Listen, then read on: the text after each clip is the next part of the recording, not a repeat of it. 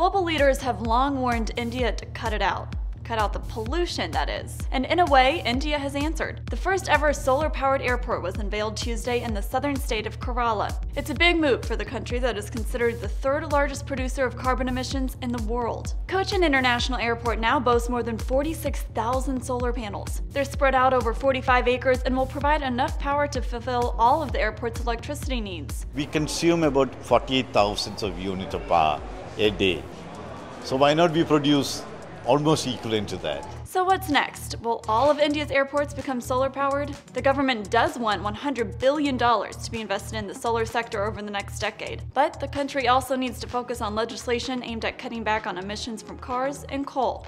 For Newsy, I'm Katie Link.